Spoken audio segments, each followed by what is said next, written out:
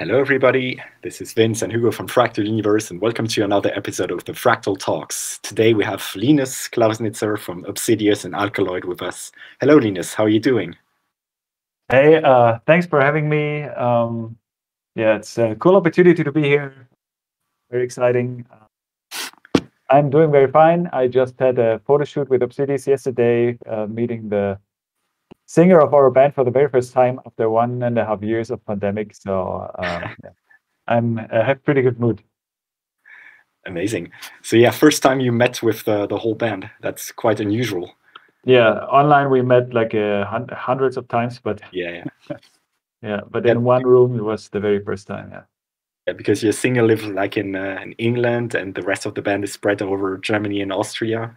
Exactly. Yeah. Correct. It's like, yeah, not easy to bring everybody together. Yeah. Yeah, I guess so, especially in times like these. Talking about Yeah. that, how have you been in the last 2 years since our tour together?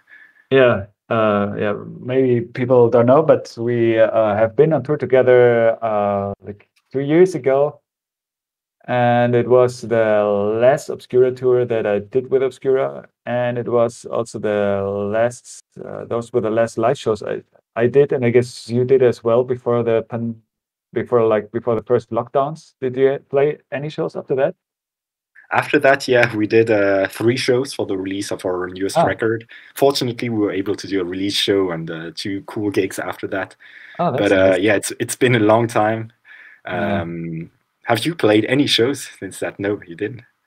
Yeah, I played some shows as a sessionist for. I played with Beyond the Black, a German uh, front woman kind of melodic metal band, and I think that's it. I think those were all the shows. Yeah, one streaming concert with them, and like two live shows in front of an audience, sitting in how do you call it? Like a beach booth that we have in Germany. That is like if you go to the German North Sea, which is like you have a beach there, but actually it is so cold there that and so windy that it's not like any beach in Italy or Spain. You just there's so much wind that you normally sit in like a kind of beach booth, and yeah, you're surrounded by wood, and so yeah, so you're safe from the wind. And those were like standing in front of the stage, so everybody had a forced social distancing in this way.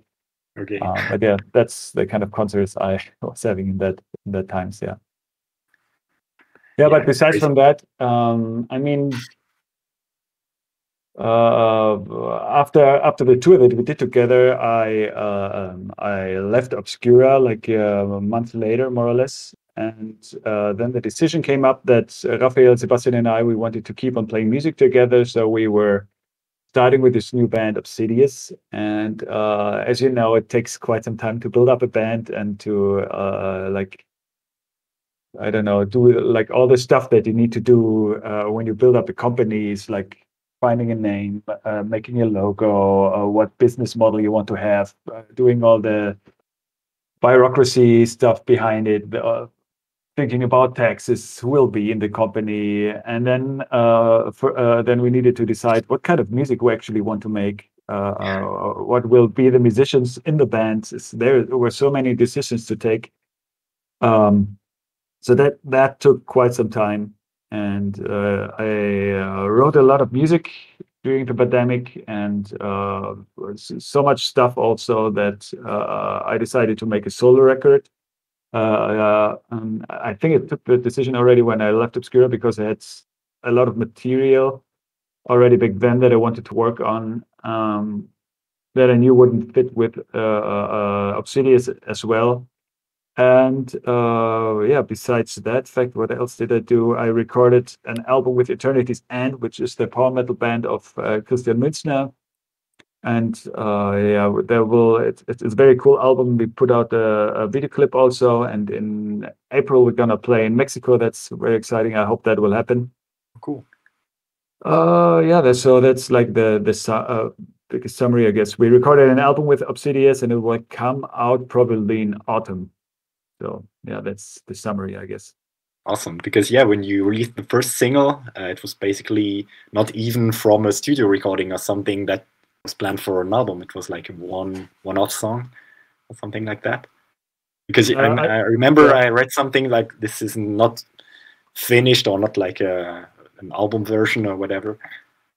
I mean, like the sample that we posted with Obsidious after we left Obscura? You mean that? No, I mean the first song when you released it. Iconic. People were asking, is it from an album or something that's going to be released? And you said, no, the album is not recorded yet or anything. Yeah. I meant it in that way, I know what you mean. Yeah, now I remember what the... Actually, yeah, we have started recording the record, and we started with a single, and then there was like a little gap until we could continue. That's very true, yeah. So that song will be on the album also in that version, but yeah, we made it before the other songs, which was not the easiest song to start with. Also, I have to admit. But it was one of the first songs we wrote together, actually. Okay, great. Yeah. I think we can jump into all of that stuff later on. First of all, hello to everybody in the chat. Thanks for joining. If you have some questions for Linus, feel free to ask them. We'll be happy to try to answer that.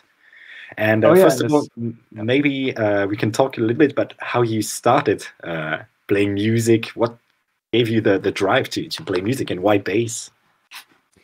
Oh yeah. First of all, I just read Joy's comment. Thanks for liking Sense of Loss. I'm very happy about that. I started very early on. My parents are both musicians. They I have two brothers, and they try to introduce everybody to music and see how they feel playing music and how they connect to it. And it seemed in the beginning, nobody was really interested. I started to play violin when I was, I don't know, 5, 6 years old, and I was just I went to the violin lessons, my first violin lessons, and I was not paying attention at all. I was hitting my violin on the head, running like an idiot. Didn't work out. I didn't have the patience, I guess. And then later, I think they realized that I was like a little bit of a dreamer, an introvert person, and I guess that's the case with a lot of metal musicians. If you from a lot of people that I talked with, it was like that. And so then they saw some connection with music. I don't know. And I was playing trumpet first.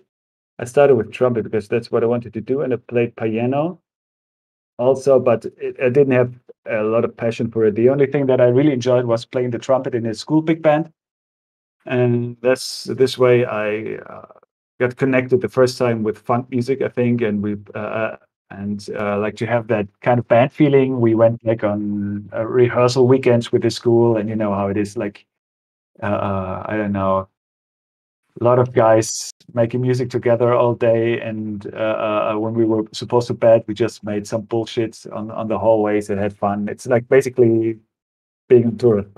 Well, those were the first experiences that I think led me to that, what I enjoy now. And I was playing the trumpet, even though I was not very into it, and I always thought that the bassist, there was a bass player already in the big band. I always liked his job more, and I always liked his job there, being in the back and I don't know. I like the sound and that attitude behind that instrument. And then I got bracelets, and I don't know, Vince, you played saxophone probably also as a teenager already, right? No, actually, I started like 2 years ago. That's interesting. Okay. So no, not at all. Kind of reverse way. I was going to ask if you're still playing the trumpet. No, it's somewhere in the cellar. But yeah. But what I wanted to say is I got bracelets at the time, and I couldn't play. And I thought like maybe you went through the same thing, but obviously not. Yeah. So because you have like put the trumpet very close to your mouth, and it's like as hell, and I couldn't like produce the air that I wanted to, that I needed to. So at the time, I was already starting to be a metalhead, and then I used the opportunity. I was on a musical school, and I had to play an instrument. It was like a requirement of that on that school that I was on. And then I took the chance and started bass guitar. And then I had like my friends listening to metal, started my first bands and all that stuff. And yeah, and then I went to a music college. I played in a lot of bands, a lot of different genres. I still enjoy, I don't know, not only playing tech death. I enjoy a lot of different genres. That's also why I play in a band like Beyond the Black, because I also enjoy those things. I play in a power metal band, a detective band, and a very commercial like melodic metal band, and all that stuff is fun. And back then I did the same thing. I didn't like really like death metal at all, but there was another guy on that music college, which is the drummer of Dark Fortress, and we were the only two metal guys. And at that point, I only listened to power metal like Stratovarius and Savatage and stuff like that. And he listened only to black metal at that time, and so it didn't really match. But you know how it is when if there's one other metal guy on the school, you hang out with him no matter what kind of metal he listens to. And and they needed a bass player in a band of that he played in, and that was no Euclid.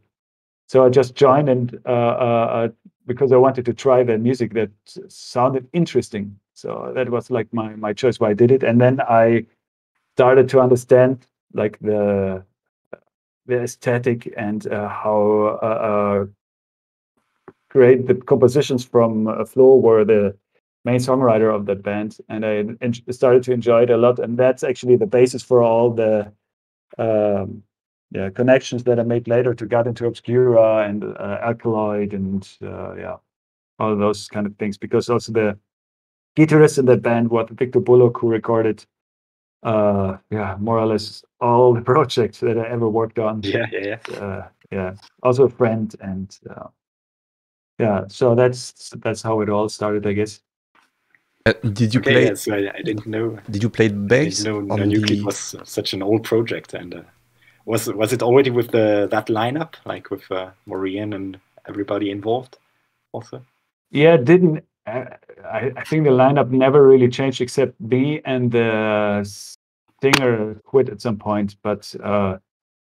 It was always, I think, it was very fast clear that it will be like a niche very underground niche kind of thing, because the singer was like a thrash metal singer, and we played death metal, and people didn't really like that, and I think we were all horrible in PR, so there was no internet was not really a thing back then, except MySpace maybe, so it went into nothing.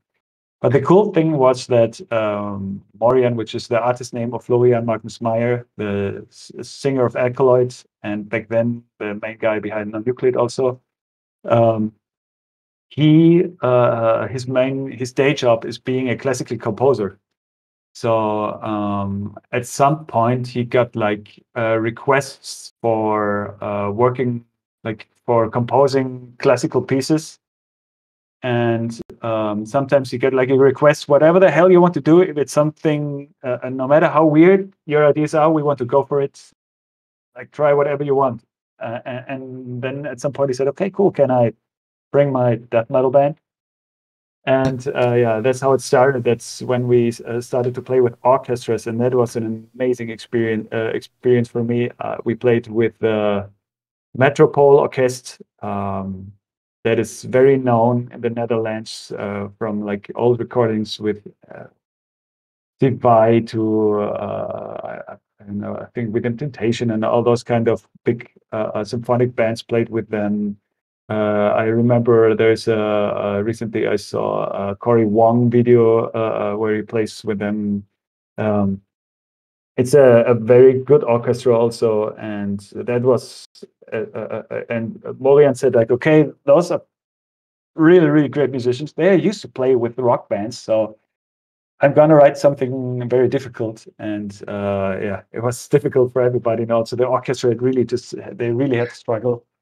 And it was a fun time. And then like 2 years later, my father, who's a conductor and a violinist, he was also the head of an orchestra, and that orchestra was organizing a concert, and they also searched for like a I don't know, like unconventional ideas what to do. And then we connected and thought about if we could do something together. And yeah, so, and that led to the next concert that we played with an Euclid with an orchestra very close to Landshut, where the studio of Victor is. And I can remember, I think Hannes was at that concert. I didn't even know them. So like it got all the local metal scene people to the concert. And yeah, that's also, I guess, how I got a name in that scene. And yeah, it was a lot of fun. Also, of course, it meant a lot to me. I always went to concerts for my father, and then standing on the stage together is, of course, something very emotional. Yeah. Yeah, that must have been a huge experience. Yeah. Is there any footage of that show? Remember seeing some excerpts only on YouTube from that second one? Oh God, yeah, that's such a horrifying topic. I like there is from those two concerts I just spoke about, there are like pieces that Morian wrote, and we recorded them with an orchestra. And one of the pieces completely done, and the one that we did with the Metropole Orchestra is a little bit complicated because it was a whole symphony orchestra. Like there was, we used all the instruments that they had in the symphony orchestra. There was even another band in there. Like there was another drummer, another bassist, another guitarist in that orchestra, and we used all of that. And like I said, they had to struggle a lot with the materials, so they a lot of them played not very well. And you have like, I don't know, 150 tracks, and you need to go through all the tracks and check them and edit them, and that requires a lot of time that never was there because we never had a great label, and so there was never the, I don't know, chance to do that. I pushed it a lot of times. And last year during the pandemic, when all the jobs went away, we actually had another Skype call for 2 hours how we could make that happen, and everybody was excited. And then again, it didn't happen because something else came in between. So yeah, like the last concert we did together was 12 years ago. So Oh, really? I don't think anybody cares for the material anymore, and I don't think it will ever see the light of day. Which is very sad because I still think those pieces are very strong. Yeah, I definitely think some people would care, but yeah, I guess that it's really, yeah, really. like, but I don't think that people know no Euclid or something like that. But yeah, but of course, I think other people would share my opinion that those pieces are very cool. Yeah. Amazing, yeah. And besides that, you collaborated with your dad on other occasions, like you played on the last on Delirium, right? Yeah, there were was it two, just in one piece. I think I like on the song "Ethereal Skies" that Raphael wrote mostly. Yeah. There was a string section, and we thought about how to do it. And then I liked again the idea of bringing in my father.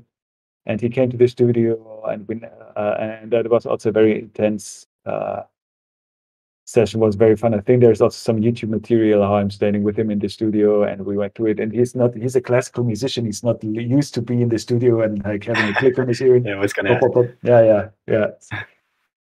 Yeah, that was interesting, but yeah, a very nice and sweet experience. Yeah, it was very. Do you have fun. any plans of doing something like that again in the future? I don't know. Like my father is, we think he's like 78 now. So he pretty much retired from playing music. So once in a while he picks his violin, but yeah, I don't know. And Corona doesn't make it more easy, and you never know. But like the Corona thing doesn't make it more easy. And also he's, which makes it even worse, is that he's not a fan of vaccinations, and that of course is also a pain in the ass. So yeah. Okay. That doesn't make it more easy. I would like it though. Yeah. Jack's Frustration is asking how the new Alkaloid record is coming along. That can bring us to this topic. What about Alkaloid? Yes, that's a pretty recent topic to me because we are recording right now. We all do it. I mean, we are all session musicians and we work a lot from home, doing session work for different people. So we're very used to record at home. Hannes has his own studio, the Bordeaux Sound Studios. If you have a metal band and you consider having a great sound, check it out. It's really a cool studio in the center of Nuremberg where I also live. And yeah, he recorded the drums already. Guitars are almost done. I'm done with the bass, except for there's one bass solo that I still need to do, and one song that is not like there is a part still to be composed on the guitars that I'm waiting for until I can start with the bass. But that's so yeah, that's gonna happen soon as well. Vocals are not done yet, so yeah, let's see when we can finish that record, because Hannes, just our drummer and producer also for that record, just broke his arm, and that destroyed the whole schedule a little bit. And yeah, let's see when we can finish that record. But yeah, that's gonna happen, and the songs are great. And this time everybody contributed songs. It's the first time I also had time to write a song for Alkaloid. And it was a very cool thing because I never wrote ever with Morian together, and we did it on that one song. That was very cool. Like, and I love that. But I don't know, you had maybe the same. I don't know how you write songs, but like that moment when you write a song and then you give it to somebody else, and he has completely different associations and works it to like gives it another direction a little bit. I love when that happens, and that's what worked out on that song very well. Yeah, it's pretty exciting. It's a very cool record, I find. Do you have any idea even though I when don't it's know going? the vocals yet, Yeah. but Okay. Any idea when it's going to be released?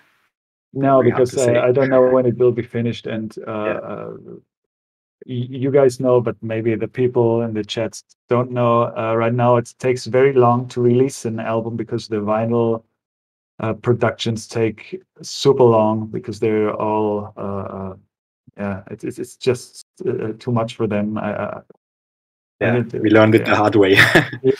So if you want to release an album right now, you need at least to wait 6 months, at least 6 to 9 months, depending on the influence of your label. Also, you need to wait for getting a vinyl done. So that's what putting the plan back a lot. Also with Obsidious, the album will come out in autumn. Even though we finished the recordings in August already. So it's coming out over a year later than we finished the mix.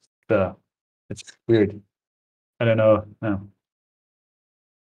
Yeah.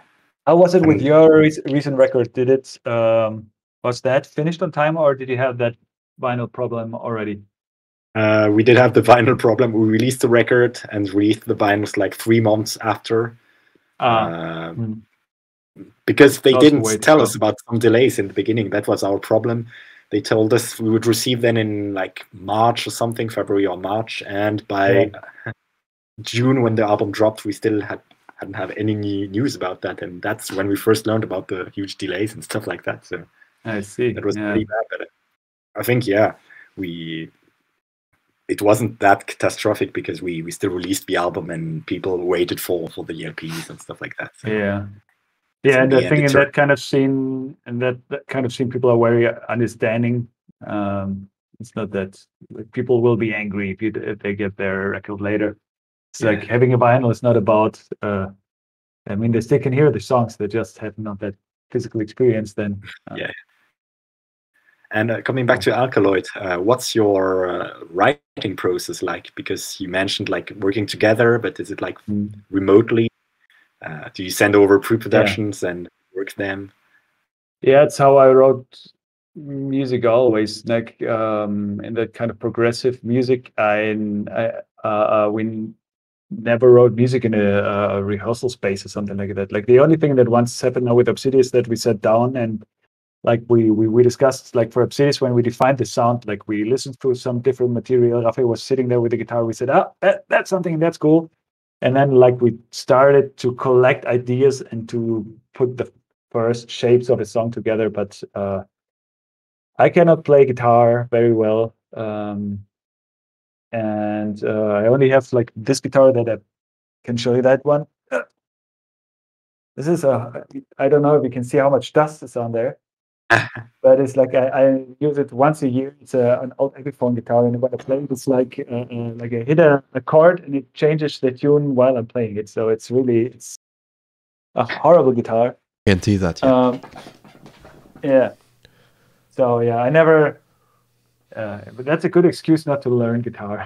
But yeah, I don't know. So I never saw my passion playing guitar, and I like to play fast stuff, fast material, and until I get to that point on guitar, it's like it doesn't make sense. And So I also will always play guitar like a bassist and not like a guitarist. So it's yeah. When you write a song, including drums and guitar, you just program it, or Exactly. okay. Yeah, I changed my writing process during the years. First, I wrote everything in Guitar Pro always because it's like you have everything together in one software.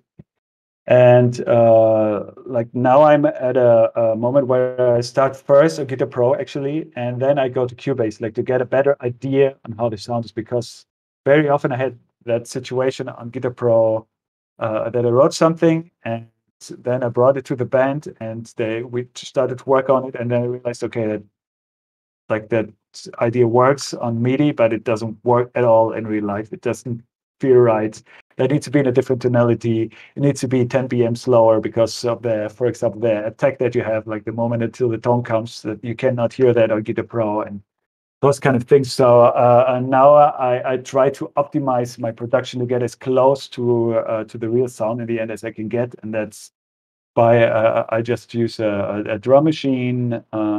Then I got introduced to virtual guitars from our singer Javi. He has like he introduced me to how's the company called again? Like it's a VST plugin called Real 8, and then they have like an 8-string guitar plugin that I can use for simulating guitars at least a little bit. Yeah, and that's how I try to put little mini production together to get demos and stuff. And then you can also like use better with synthesizers and get an idea of like how I can support certain emotions and how they work in a song. Yeah, and when I did that, then I send it when that is done, I send it out to Obsidious or to Alkaloid, and I see how they feel about it. And for example, Morian had a strong I don't know. He heard that song that I wrote, and he said, "Oh, that I like a lot. I would like to play around a little bit on guitar with it." And he has. It is. I can say that already. Is a very dark song. A very like. It's like compared to what I wrote before, a little bit primitive, like Sense of Lust kind of music, but a little bit like more old school death metal influence in there, like Black Bath kind of riffs are in there, and I guess also like other like melodic death metal influences got in there. And then Flo has like Morian has a complete different impact on it. He has like a more he's such an own style and own vibe that you put on it that is a little bit more rotten, and like he writes very ugly in an ugly aesthetic, and I love that. And that fits. Yeah, he just tried a lot of tried to add with his guitar a lot of stuff to the song, and actually he even changed one riff to be the chorus that was actually the main riff in the beginning, and they could switch the arrangement here and there, and it made sense the way he played it on guitar. So like a Guitar Pro, that wouldn't have had any sense, but the way that he played it on guitar and sent it to me, it was great. And he added like layers, atmospherical layers with guitars on it, which I couldn't simulate on Cubase or something like that. Very cool to do that, yeah. And then and I think Hannes made also one suggestion. Then when he was in the studio with the drums, to change one part, and that's it basically. Okay, and you mentioned that you send the song either to Alkaloid or to Obsidious. How do you decide? I mean, how do you deal with having that many projects that you're involved in, and how do you have a clear idea when you start composing for which project it's going to be, or? Well, it's hard to say, because when maybe like a couple of years ago, there was this moment of, how do you say, when we wrote for Obscura, we were happy to have enough songs that we can put on the record. So like, okay, we have 10 songs for a record now. Yes, let's go for it. And we already, I wouldn't say it is a formula, but still Obscura had certain trademarks. So of course, when I started to write an Obscura song, I had certain things in my mind. And before, until Diluvium, like every idea that I brought in, almost every idea that I brought in was also used on an album. And when we started to write for a new record of Obscura already, which happened like a half year before I left, I think, we wanted to redefine our sound, which is pretty interesting because now they go again back to the old sound. But we needed to redefine. We wanted to redefine ourselves and go way more in a less technical way. We wanted to concentrate more on writing more catchy parts, like not being softer in any way, or like writing super commercial or something like that. We just wanted to, I don't know, shaping the trademarks a little bit better. And we wanted to try new things. So I started just to write. And at that moment, I just started to write from a feeling, and just I tried different things. I was in a different mood, so I wrote this and that. So like I forgot about those trademarks completely on purpose. And in that way, already I started to write stuff where I realized, okay, that doesn't fit to Obscura at all. Maybe I make a solo record at some point, because that is a cool idea that doesn't fit at all. And yeah, and we shared different ideas with. I shared a lot of ideas with Stefan also back then, and which was also one reason why I left then, because our ideas like really clashed. And what do I want to say? Yeah, and then I was at that moment that I didn't know how Obsidious will sound. We had no idea. So I had like a couple of ideas that I just wrote for Obscura, and that I had some free time. I just kept on writing stuff because I enjoyed that moment of having absolutely no boundaries and having no trademarks to concentrate on writing music. So I just started to write somewhere and see where it goes, and how I felt about it. And when we started to shape the sound for Obsidious, which took quite some time, I realized, okay, there are a lot of songs that don't fit at all. And then I kept on writing, using them for the solo record, but it was not very clear always to me. I always shared all my songs with Obsidious and Alkaloid, actually, because at some point, for example, there will be a song that could be like the fourth single of their Obsidious record that will come out. That was a song that I wanted to write from a solo record, and I didn't even consider it for Obsidious. And then I started to the guys, and they were like, and they liked the ideas a lot. So, and then we used it for Obsidious. So I didn't expect that. So I shared everything with everybody, and yeah, that's how it went down. And for Alkaloid, I wouldn't know how to write either. I just would show them ideas, because it's all these styles are so different in that band, and that's also how I like it. I wouldn't like to write with a formula and Alkaloid, I think. Okay. And writing your solo record, what's it gonna sound like?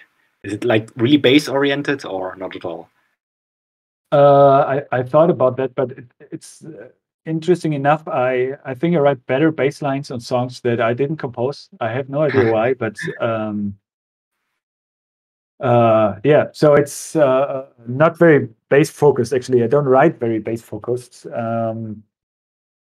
So the music that like I collected now a lot of ideas that have like the same style, and it's a little bit more like there are a couple of Tech songs on it, like the typical Obscura-ish kind of style. There are 1 or 2 songs, and I gave them a little bit of a new direction.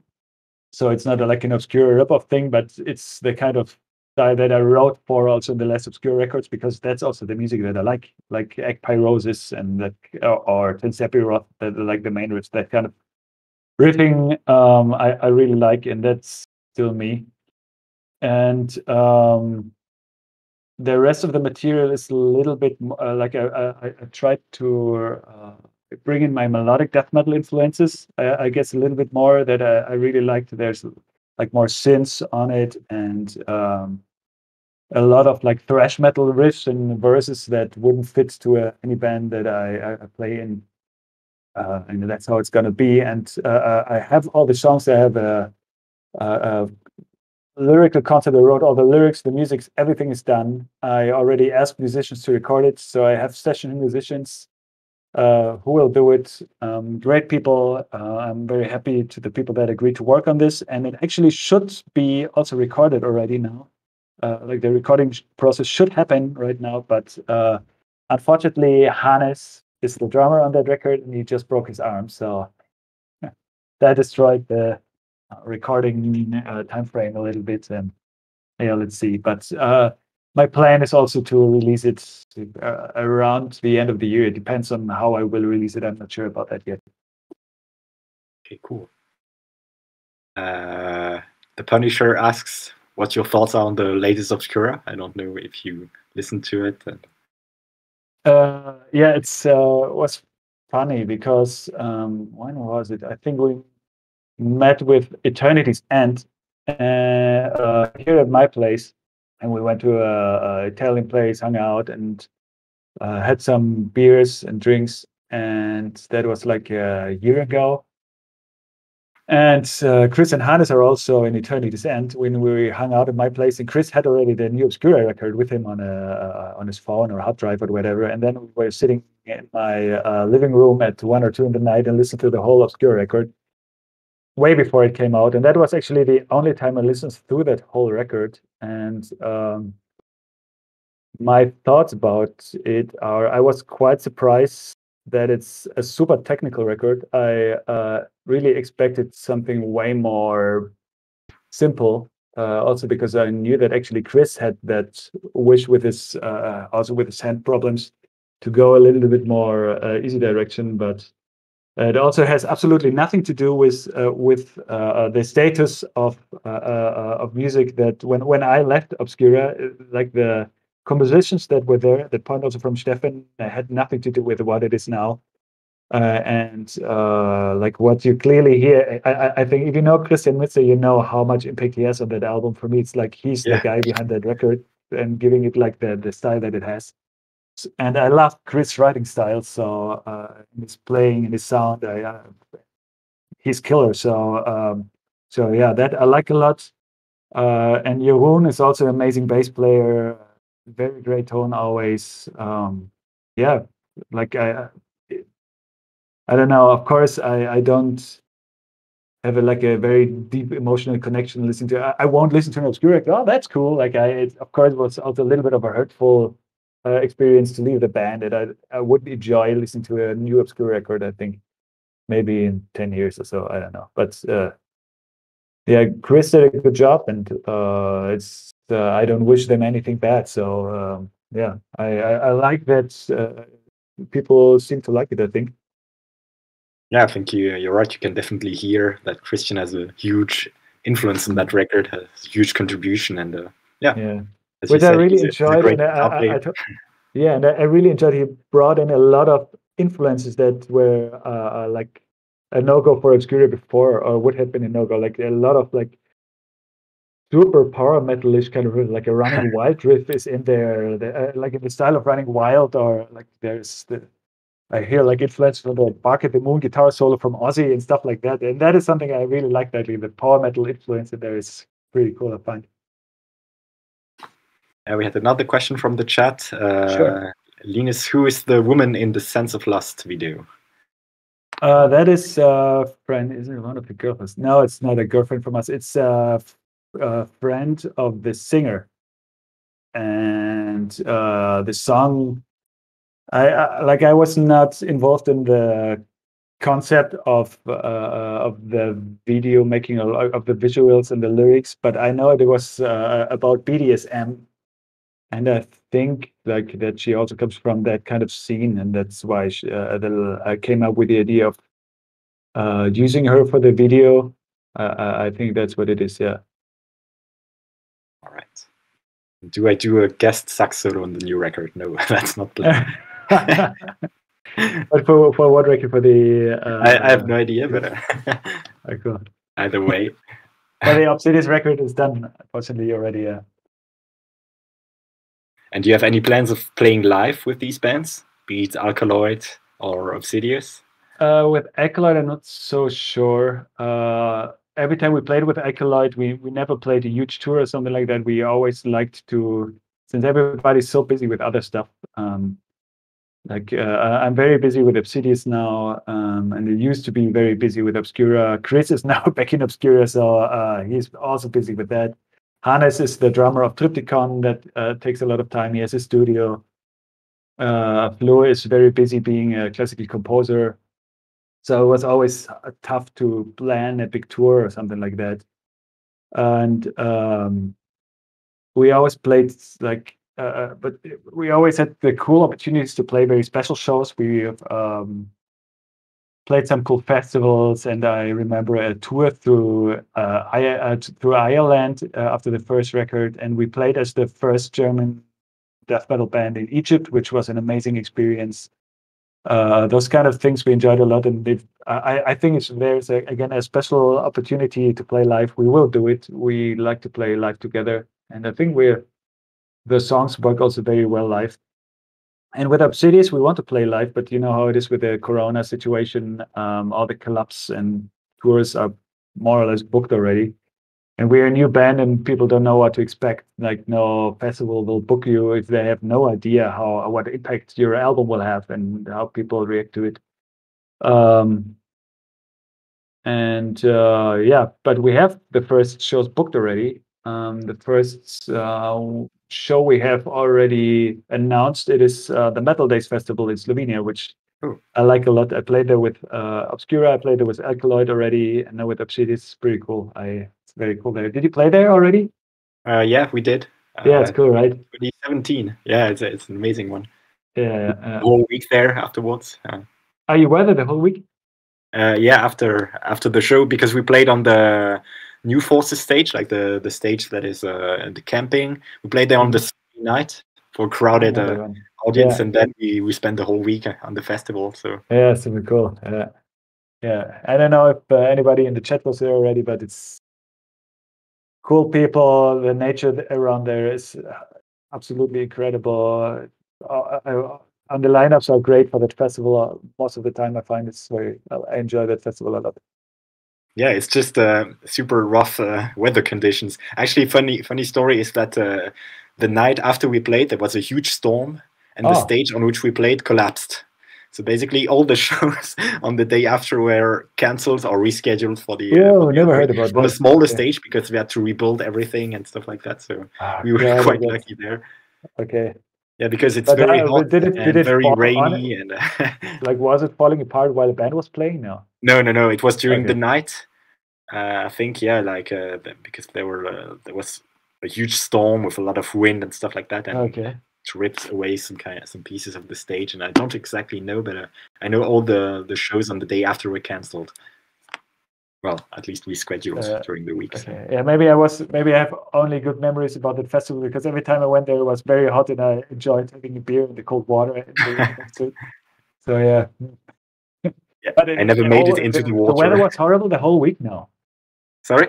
The weather was horrible the whole week now. No, it was really changing fast, because it's like in the mountains, so you can have like a huge rainstorm and then 40 degrees. And but no, it was not horrible all the way through, fortunately, because we were camping there as well. So nice. I'm reading. Obscura album is pretty special. Sad. It's as well composed as. It's not. Yeah, I mean, it's not. I don't find it sad that it's back to the style of cosmogenicism. Maybe I mean, there are two musicians back from that time. Of course, it will sound a little bit like that, but of course, the writing style from the last two records that came from other musicians are, of course, always gone. And Obscura was always a band that consists of a lot of composers. So it was never like one guy writing one record, except the first record, I think, that Stefan mostly wrote. But So it will always sound like the people that are in the band at that Yeah, moment. that's what I like about these records, because each one really sounds like the musicians playing on it. And yeah, really cool. I think in that kind of genre, it's a good thing. Yeah, if you have like bands, like more traditional bands, it's not a good thing. Like Annihilator album sounds like Annihilator, Iced Earth sounds like Iced Earth. Those bands where one guy is behind a band mostly, they always have that one aesthetic, and that what makes them successful, or accept or like. But I think in our genre, people want like change, and that's good. Yeah, it's quite refreshing, and also yeah. And coming back to how you write music, you mentioned like you don't really play the guitar. So what does it usually start with, your song? Do you have a melody in your head? Do you write on the computer, on the bass? It's always something else, actually. I hate being in comfort zones. That's why I also don't like to write riffs on the bass, because on the bass I most of the time go through my typical like licks in my hands, that like I go the way that feels comfortable in my hand, and that's mostly what I do also when I improvise. And then I'm like I don't have surprise moments or anything like that. So I don't know. Doesn't surprise me. So I want to get out of my comfort zone and force myself to think differently, and that's why my composing methods are pretty different. And I always start with my main idea. Sometimes it's a rhythmical idea, sometimes it's a bass riff, sometimes it's a guitar lick or a chorus idea. It's always different. But yeah, I try to get one idea and to work to go on from there. Yeah. Okay. And yeah, do you have like a proper training in like sight reading, harmony, music theory, and stuff like that? Do you use that knowingly when you write, or is it more like intuitive, or a mix of both? No, like the stuff that I do intuitive when I compose or when I play on stage, which is also the reason why I recommend like knowing about music theory, is that you know what you can when you improvise something, or I just play like a little bass lick into it. I know what notes would sound horrible and which like probably makes sense, and that helps me a lot, like in the moment. But composing, yeah, I like to use music theory a lot. Sometimes, like to get out of my comfort zone, I even take like a music theory book, and I go through it, like, okay, what what kind of chord changes I could use. That like in jazz theory, there are a lot of things are built on dominant seven chords, which doesn't work very well in metal. So I try to think how I get more in, like I get ideas that are written in like a lot of major chords, and I think how to adapt like certain changes into a minor context, into a diminished context. Yeah, and then I like it just go through the chord progression on Guitar Pro, like bah, and I listen to them, and then I when I'm at the point that I think, oh, that's a cool awkward chord progression, then I try to work with it. I sometimes like write an arpeggio on it, and it happened actually a couple of times. Like for what was it? Anyway, once I had a like chord progression, and I wrote an arpeggio on it, and I sent it to Raphael, and I said, yeah, the arpeggio doesn't make any sense. I know it would be impossible to play on guitar, but it's like the chord progression cool? He said, live with it. The arpeggio is very cool. I just need to practice it. And oh, he will do it. yeah, like Raphael is like that. It's very cool. That's yeah. Or take the note material from that chord material and write riffs on it. And yeah, there I learned also a lot from Chris, who taught me like to how to use my knowledge that I had already in music theory, how I can use it in metal music, because I think Chris is very amazing doing that, and showed me some techniques, and I changed them for my writing style, and I went from there. Yeah, so yeah, I enjoy that a lot, and I always try to I don't know, bring in modulations and make tempo changes. So also Sebastian helped me a lot with rhythmical understandings, and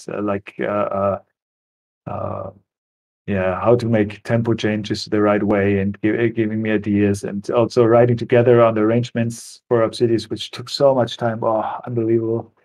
That helped a lot. Yeah, we wrote a lot of material. I told you, like with Obscura, we had already like, oh, great, we have enough songs for records. Oh, good, okay, we can make it to the deadline. And with Obsidious, we have, I don't know, 20 versions of 20 songs. And then we picked what we found best. Yeah, it's funny that you mentioned Chris, because I don't know if you remember that, but I took lessons with him when I was a teenager, and he taught me a lot about music theory, and I loved his approach and his way of incorporating concepts that are not from metal into metal, as you said. And, I think that has taught me really a lot. Yeah, and is that how did you go from there, like, to your writing process? How did you integrate that for your writing? Well, I think to me, like, all the music theory I know is like nourishing my vocabulary. Basically, these are colors I now know I can use, and now they come quite intuitively in the music. Like, I don't necessarily think about these concepts when I write. It's just things that I manage to add there because I've heard them so much, I've studied them so much, and just the way it works for me. That's a very good way to do it. That you described it, like I discover a concept somehow, and I try to find a way to make it into a song or into metal. And sometimes it works, sometimes it doesn't, but that can be a way of having a new idea as well. Yeah, I think that's an amazing thing also that, like, I cannot do as since I play rhythm instrument and I have that kind of understanding for chords like a guitarist has. For example, Raphael, if I say, okay, I have that chord progression for a chorus which starts with these chords, and I don't know how to go on from there, and then he immediately select like 10 ways that that go lead to that chord, or to that chord, or to that chord. Oh, that would be nice, like that. And that's kind of fast understanding, like you said, from learning material and from studying like chord progressions over all the years on your instruments, like a different thing, I think, and having like that analytical listening to other songs, like how paying attention to the chords always. I think that's a cool thing to for a guitarist for composing. Yeah, I think guitar is quite a good instrument for composing. Absolutely. Because it's both a rhythmical and a chordal instrument. You can like blend with both, and I find it pretty convenient. But sometimes my ideas don't necessarily come from the guitar. It's more like a drum groove or a melody or something like that. So, but in general, I think guitar or piano are perfect instruments for composing harmony and stuff like that. Yeah. But how is it for you? You said, do you like sit in bed and then or you drive your car and there comes a melody, or you sit down also and say, okay, I'm like songwriting now, what could I do? A little bit of both. Sometimes I'm like in bed and I have a melody in mind, so I just need to stand up again and grab a guitar and try to write it down, so I just remember it. I'm not going to work on it or anything, but I just want to remember it. And sometimes I just sit down, like you said, and try. I want to compose something now. Let's try. And sometimes, it turns out well. What about you? Those melodies that you have in your head in that moment, like, are you purpose like laying in your bed and you think to, oh, I'm bored now, let's think about some ideas that could be a cool a song or something like that? Or are you like, because that never happens to me. I always need to sit down and write a song. Okay. So I try to understand, like, do you like motivate yourself to get into those situations, or does it happen naturally? You just no, not really. It's really my mind wandering sometimes, and so something pops up in my head. I can't really describe it, but usually I'm like reading before bed or something like that. So sometimes something pops up there, and can't really describe it. But that happens from time to time. That's cool. And you always need to sit down, and you are like, today I'm going to compose, and that's how it works. Yeah, and I understand better when I have like when it works and when not. And I realized that in Corona times, it was actually harder to compose because you have less inspiration. Because I understood, I'm understanding better what brings inspiration for writing music, and it's mostly like new experiences. For example, I can remember I moved in the summer 2020. I moved to this apartment here. And I don't know, just put my music equipment in here. And then at some point, I started to redecorate the room a little bit. And just the day of redecorating was super inspiring. And I sat down in the night, I started to compose again. And I had like the main idea, like an arrangement and a whole idea for a whole song. And I called that like room B as a working title, because this I always call this the room B because it's the second room. And yeah, and that made me realize, wait a second, it's really like just getting out, meeting people, or going through the nature is those kind of things I find gives you the best inspiration. Or maybe in your case, reading a book in bed, which also drives your thoughts somewhere else than it would be if you would look Netflix and go to bed. Yeah, it's sometimes hard to really understand how composing works, basically, how this idea gets in your head first. I can pretty well understand how an idea shapes into a song, because that's kind of an analytical and like a conscious process, but the first spark of an idea is always something a little bit magical. Yeah. Yeah, and it's very thrilling, and that's also something that helps through the Corona times, because you have those moments of like being really thrilled, like you have a good idea and you're into that, and like you stay awake long, you keep on working on the idea, and maybe on the next day you hate that idea, but it's super fulfilling, I find, and it's helps. It's a very positive thing for lockdown. So I don't know, people, wherever you are, compose. It gives you better mood. Yeah, instead of watching the news, at least. Yeah, I think people need music right now in times like these. New music to listen to, and well, and do you practice every day? What does your practice schedule look like? And no, I don't have any schedules anymore, unfortunately. I really have I don't know, like I have a lot to do with the bass, like always recording, practicing. I play 4 different live I play live shows with 4 different bands this year. I have those session recordings. I have the composing. I have to record for my own bands. I need to make money with a half-time job, and so there's not a lot of time for practicing. Sometimes I just like spontaneously I'm pissed off that I don't have time to practice, and then I just carry a book out of my shelf. Like right now, for example, I have this book here on my table. Yeah, this like a fusion bass player from America. That's very cool, Evan Marion. And I just play like some stuff from him, and try to understand his different approaches to playing and playing lines, stuff like that. But it doesn't happen very often, to be honest. Do you guys both still practice a lot? I try. I try to practice all 3 instruments. I mean, guitar, saxophone, and vocals. Try to find like 1 hour for each instrument every day. Every day, and it works. Yeah, kind of. Cool. So trying to stick with that in order you're also more than 10 years younger, I think. And I'm teaching music, so I have more free time maybe, and trying to keep that. What about you, Hugo? I still do practice on a daily basis.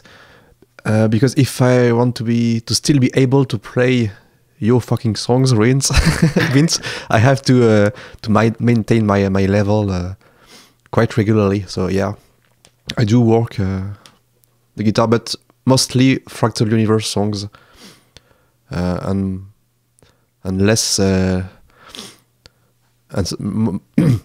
less frequently some stuff from other bands and classical guitar, of course, that I still try to play when I can. Cool. Yeah, because Hugo, you studied classical guitar. Yeah, I got my diploma in the conservatory some years ago, and I don't have any plans for it, but I think I had this pretty good level, and it will be a shame to lose it, I think. So yeah, I still take it some time, and it's really relaxing for me to step away from screens, just read the music score, and only me and my guitar, and with the lights down, and really like that mood. And sometimes I just need it. Yeah, but that's very cool about acoustic, right? You don't need as a bassist, I always need a backing track. I never play bass alone. There's no point about that. So every time I play bass, I sit in front of the computer. It's like also that's something that I prefer to go through the woods instead of that. I have that moment sometimes that I also like that. It's a very meditating thing, like to sit there in the evening, and that works better in the night. I find it like you have like a beer or a glass of wine, you put on music, and you play an hour. It's amazing. I love it. Definitely, yeah. That's, yeah, the classical. Same for me.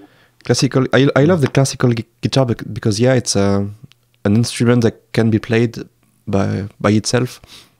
No need other musicians. It's the introvert instrument, the perfect introvert instrument, I think. Yeah, and if you put on the computer and you do it on Twitch, you could even make money. But yeah, it was a. Yeah, talking about money, give people in the chat, give some money to Fractal Universe for making this cool format. Good point. I wanted to thank Claudia for your 20 euros. Thank you very much. Oh, thank you. Yeah, didn't even see that. We have a tour at the end of the year, and it will definitely cost us some money. So any support is surely appreciated. Thank you very much. Yeah, I really agree with what you said, Hugo, because and Linus, for me, it's the same when I play the guitar. It's always with a computer, because playing electric guitar on its own without a backing track, without something happening, is not like the classical guitar. So sometimes it would be great to come off from the computer, but I find it like just not effective, like to play with yeah, maybe it would good to because when I started to play music, it was very different. You were like in your, I can remember in the basement room that had it as a kid. I had my my CD player, and I put a CD in and I played to the CD. It's a total different feeling. And like the 14-year-old kid that I was, standing in front of the mirror, like trying to headbang like on stage, like that kind of craziness that you're jumping around in your room and you play to the music you like. It's so far away from that feeling now, sitting at the computer, like, oh, put this playback here, and then I open the Guitar Pro on the other screen. Like, it's so different. Maybe it would be a good thing, like, to bring that back. Like, I have all the CDs still that I never use anymore, still in my living room, and I could put them and bring a bass in there. Maybe that's something that like could get us away again from the screens, like going the analog way again.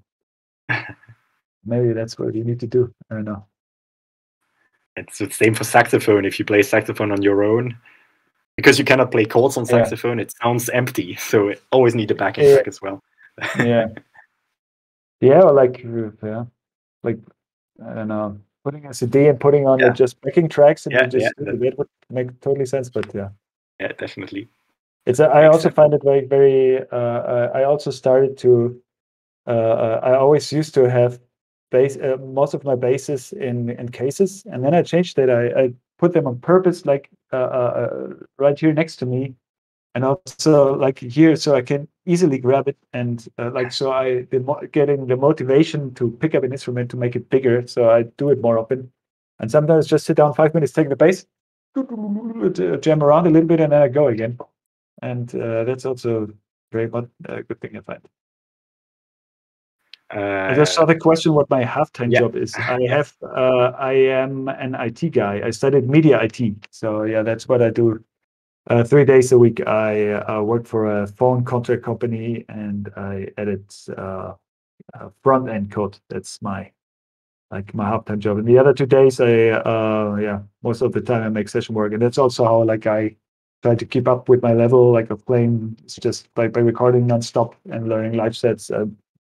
That keeps me busy always. Have you ever been like a full-time musician, or did you always have this part-time job? Most of the time I had a part-time job. Once I was a complete freelancer, also in IT. So there were, of course, times where I just did music for a long time, and then I just did again an IT project that brought in some money. But living from music alone, I never did. No. Is that out of choice, or? Yeah, I have choice. I don't know. A good question. I don't know if I mean, being a musician, you always need to make compromises and make money. Like from only playing live, if you want to do that, then you need to be on the road all the time. Or like from making money with albums, it's impossible. So that's basically all you can do. And then it's like the kind of musician life that you can have is based on something else. Then it's like being, I don't know, producing, it is teaching, all that kind of stuff. And that I also see as a kind of side job. So that is related to music. And I was teaching bass for a while, but and I also liked it. But I also realized that when I started, like studying media IT was because I wanted to have like a second thing that doesn't make me completely dependent on music, because I didn't want to teach guitars. And let's face it, on music schools there are not a lot of bass students also. Yeah, and now I have a kid that doesn't live with me, so I need to pay for the kid. I mean, I have my child here a lot of time, but still, I need to pay for the kindergarten and all that kind of stuff. I need to pay the apartment. I need to pay the car and picking my daughter up with the gasoline. I need to pay for the gasoline. It's yeah, a lot of things. So and to be quite honest, it's way more easy to make money with IT than with music, or even with like music side jobs. Just way more easy, and always gave me like the chance also just to half a year just compose music, for example, which would be absolutely impossible without that side job. Yeah.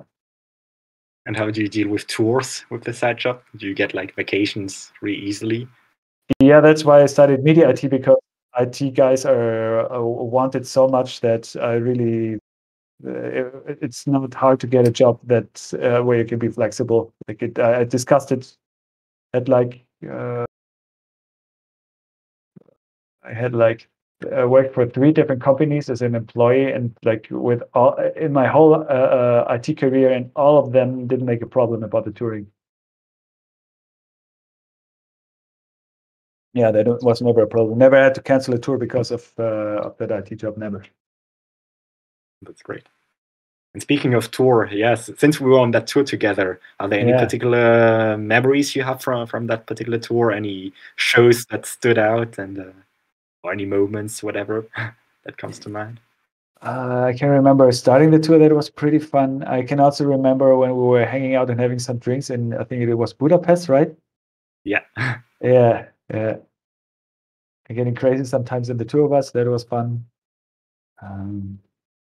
Some particular shows I can't remember like the stages and how it looked, but I was very bad in like remembering what's image in my head was what city, to be honest. But yeah, I like the tour, but I can also remember that in that time I was already struggling a little bit if I should, like the thoughts of quitting Obscura were coming up already, like in that time frame. So it was a bit awkward for me. I didn't take any decision or something at that point, but I felt a little bit weird about the tour, and I knew that there were problems and that kind of stuff, and that like the new album would come and we are not on the same page and that kind of stuff. That was a bit weird. But yeah, the lineup was very cool. I enjoyed that very much. Like, what are your best memories? Yeah, first of all, it was our first tour, like in a nightliner and stuff like that. So these are things we'll never forget, I guess. And yeah, it was so cool and so relaxed. I think everybody was chill in the tour bus. Everybody was doing its part, loading the trailer and everything. So everything went super smoothly. I don't think we could hope for a better first tour. I don't know what you think, Hugo. Oh, are you muted or something? Yeah, we can't hear you. Sorry, I was muted. Exactly. Sorry. Yeah, only amazing memories for sure. It was really exciting for us. This whole big tour, this whole new cities, new countries for us, and yeah, all the people involved. Nobody caused any problems. Everybody was nice and funny and chill. So yeah, couldn't have been better, I think. And I think the show in Belgrade in Serbia was amazing. They were all really great in all their own ways, but that one, all the audience was here at the very beginning of our show. We were the openers of that lineup, and of course the last one in Landshut. That was great. Yeah. Oh yeah, yeah. That's of course also very special to me because it was my last show with the band. Yeah, I can imagine. Yeah. It was supposed to be another festival in I think it was supposed to be in April or something like that. And I can also remember that we discussed that we wanted to tell Stefan about the split after that show, like in person, and that didn't happen. And then it needed to happen online because there was a complete lockdown, and that was also very uncomfortable, like having a situation like that without like talking person to person. Of course we had a phone call then, but that was very uncomfortable. But there's something good about the tour that I also remember. I really remember that I was super impressed how tight you guys were. Like, what you had a very good lifestyle and how tight you were. That was really, I can remember that was stood out. Yeah, I can remember that. Thank you. Well, thank you.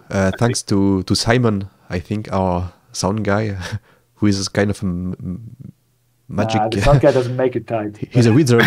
Yeah, of course, but he makes you sound good. But yeah, he's a wizard at what he does, and yeah. Yeah, you sounded really good. Yeah, and I think also they're like the fans, like really. I rarely saw an opening band that got so much appreciation, like you guys said. I think he really did a very good job selling himself on the tour. Like, it was very good, I think. Well, thank you. Thank you for the opportunity. It was really great.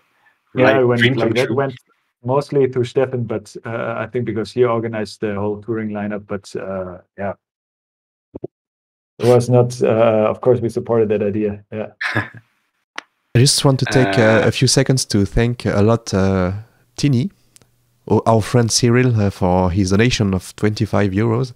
And of course, he just subscribed for 15 months. So yeah, that's huge. Thank you very much. And he said, Linus made me do it. So yes, thank you, Linus. Thank you very much. Thank you. That was a good thing. Cool. And Briac, hello Briac, asks us about Danny in Alkaloid. What are his composition skills? Well, you talked about Christian's composition skills. What about Danny? Also, Danny wrote a song for the record. A very, very good one, I find. It's super fast, that's the most techy one probably on the record. His approach, honestly, I never wrote with Danny. He contributed, I think, 2 songs for the in the whole time of Alkaloid, and he did it with Morian only. So I don't really know, to be honest. And Danny lives in another country. Of course, we know each other well, but Chris is a very close friend of mine. He lives in like 4 hours from here by car. And we were in Obscura together and went through a lot in that time and talked a lot about music too. So I just know about Christian's composition skill a lot, but how Danny writes songs, I don't really know, to be honest. I have a lot of, he also sends his ideas around with Guitar Pro, the same like Hannes, by the way. And Chris also writes down his ideas on Guitar Pro. Only Morian composes directly on guitar and records it. He doesn't. And then he writes the sheet music for everybody. And there is one song that cost me so much sweat on the upcoming record from Flo. It's absolutely insane. There is so much. It was so hard to record that beast and to understand the ideas behind it. It's like, and he really like he composes for every single note that on any instrument. Like, you can see that he's a classical composer because, like, it's not about, okay, the bassist just plays a bass line like this. It's like really that it has like a certain, it's always a mix of a melody and like for focus on bass frequencies written from it's like different than a normal guitarist, with like a very unique and hard to play for me because of that. But I enjoy that a lot. And I think he did that a couple of times with this, like there's a song called Dyson Sphere on the first Obscura record. And it's like 3 songs were based on the first record. And I think on the second record, there was 2 songs like moving on with the idea of the Dyson Sphere. And on the next record, the third record, there will be again a Dyson Sphere part. And that was the one that really, so maybe the hardest track I had ever recorded, maybe, except some stuff on the Obsidious records, which was also absolutely insane. Also, like, if there are any tech fans here, the Obsidious record is There's stuff on it. It's unbelievable. That's how you tease an album. Difficult and yeah, crazy. Is it like hard on a technical level or just like conceptual because it's so out of your comfort zone, so to say? Both. It's both, and especially, I mean, like, since we don't have any boundaries, we can like we could do whatever the hell we wanted, and so especially like I actually was still in the mindset of, okay, how is it actually to write music that is not technical? And then I wrote like songs like Sense of Lust that we worked on together, but like the initial ideas came from me, which is obviously like just to explain it to people, Sense of Lust is the second single that we released with Obsidious. The first one was a song called Iconic that is way more technical. Yeah, so I went more like for the idea of getting somewhere else than technical, but Sebastian and Raphael were like, okay, we don't need to follow any rules now. We go as crazy as it can get now. Let's see what we can do. And it was and they were sitting together and always like, what if we do this year? Oh, we could also do that. And then like it went like there's stuff that is really insane, especially rhythmically. I mean, both of them played in Panzerblatt, especially Sebastian for a very long time. Who knows that kind of band knows what they do rhythmically, and there is a lot of that influence now on the new Obsidious record from like the rhythmical ideas. And Sebastian is super great in writing rhythmical patterns in odd bar signatures and things like that. So yeah, and that gave it a very own vibe. Like it's hard to talk about music. It's like weird to describe, but it's to me it felt very new and refreshing, and like writing in 5 and a lot in 5, and gives the song a certain vibe that is I don't know if you heard the song Iconic already, gives you and like the 2 singles out gives you a pretty good idea already of like what kind of music we do on the record, I think. Of course, there's some surprises, but yeah. Did you pick these 2 singles to represent like both extremes of what you do, or is it like a snippet from the whole stuff? Yeah, I think like the 3rd song that will come out, I think in 1 month maybe. That is even more crazy than the first one. I think that's also super technical. But we wanted to go through the extreme a little bit. And the first song, we just had the strongest feelings about it. And every person, we found a great manager, and Season of Mist is super stoked about that record too, which was very good, of course, for us as a start as a band. When we showed them the record, they were all like super focused on Iconic and liked that track a lot. And I think it also shows like what is very new to us.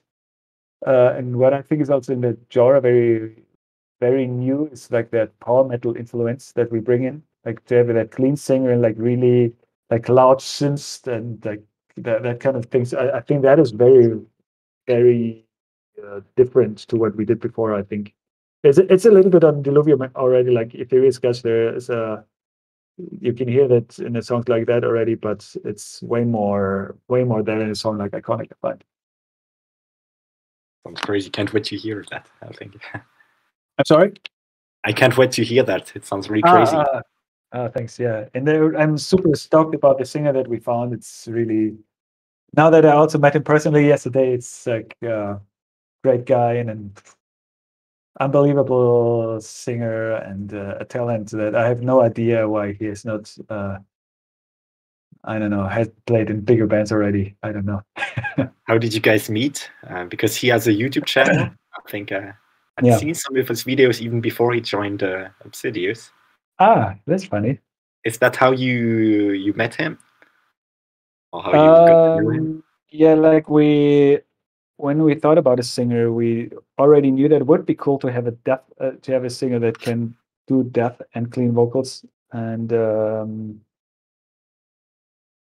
I mean, like even like that high pitch, like kind of high pitched vocals, we also wanted to go for a little bit, and that's something that really not a lot of bands do. For example, Alkaloid has clean singing, but it's not that kind of clean high singing, like also the way you sing, for example, means you also have the skill to do both great, but it is very different. It has still something very dark. It's not that wah kind of vibrato kind of high singing, and that's what we were had in our minds, I think, for that. And we just started to write to some people we had a manager already at that point, and he started. We like wrote a list of people, and he connected to people, and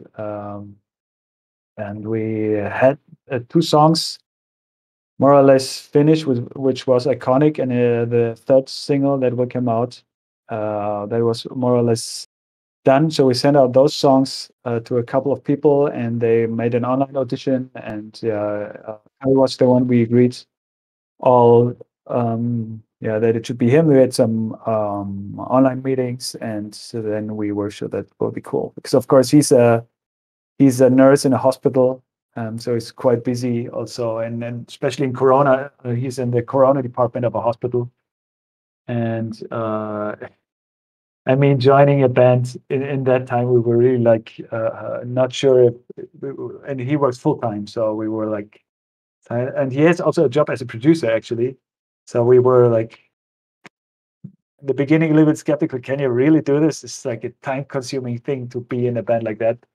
But fortunately, he agreed, and everything worked out. And also the thing that he is a producer helps a lot, like in the songwriting process, and like he could only record remotely also, because there was during the production was a lockdown, so he did it from home, from his studio.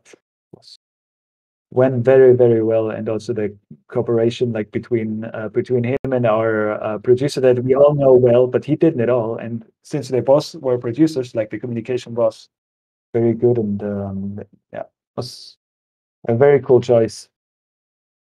And I think like he never played in a big band. He has like he's actually from Spain, and has like a Spanish band called Juggernaut. You can, like, if you check his channels, you can check a little bit for that band, but it has nothing to do with Obsidious. And also touring wise, he toured with them in China, but doesn't have like that touring background that the rest of us have. But but he has life experience, so yeah, that's all cool. And he moved to England a couple of years ago, and and since like the Omicron variant and Delta, everything started in England, it was really, really hard to finally meet him. Yeah. And regarding future live shows, will you tour as a 4-piece, like with just one guitar player? Do you have any plans of adding? It's actually something we are discussing right now. I can imagine it start as a 4-piece in the beginning. Also because of those reasons, because we said, okay, if we add somebody, we first need to know him. If we have a sessionist, then we still have the risk of like not meeting again because of Corona. And we are, of course, a new band. That means the financials are not ideal also. So yeah, we needed to buy live equipment and all that stuff. So we don't have the capacities to, I don't know, pay the money to sessionists that wants to learn. Like that kind of music is so time consuming to learn, and so yeah, I think first we will go as a 4-piece lead and see where that leads. Yeah, because it's going to be hard to find someone who plays Raphael's part, I think. Oh yeah. And like I said, he really went crazy on that record. It's like by far his best performance that I ever heard, and it's really. Yeah, I can guess that's not a set list you can learn on 1 week, or for like a regular session guitar player. I think your set list will need. We are already happy if we can play that stuff, and like for an outsider coming in and doing that's probably even worse. Yeah, I can imagine. Yeah. That all sounds super exciting, and you are involved in also Eternity's End. Like you're playing with Chris. You're playing on Hannes's solo records. It's like just one big friend group, I think. Like you're playing on each other's records. Will the guys be playing on your solo record as well? You mentioned Hannes should be. Is Christian like as well playing guitar on it? Christian didn't have time because he is on a Obscurious tour. actually, the reason why we play so much together is mostly because I like to work with people that, first of all, that I know very well musically because I know how they sound, so I have an idea of what they do. And and the reason why we're also good friends and make music together is because we have a very similar musical background. And like especially with Chris, also he like when I went into Obscura, he was super excited at finding somebody who also has like started with power metal and then went into death metal, because that was always a struggle for Chris. Like, and he was, I can remember when he put out his first solo record, like playing, Necrophagus, and then he played Obscura, and then you put out like a super power metal solo record. He was like not sure how that will turn out. It turned out well, and the metal scene is always less conservative as people expect. But yeah, so that's like yeah, and every time we work together, we also know that we can trust each other and rely on each other. That I don't know, projects are done on time. We know how they like what signals they have. It's a lot of musicians are not so reliable. Also, very professional musicians that if you ask them to come up with something, they take 3 months more than expected, and we are all very German. Like, okay, you have this in time, you get it the right way. Here, no mistakes. Here you go.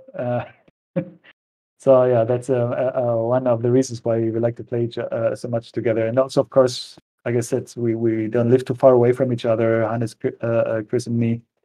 I just met Hannes last week for dinner, for example, again.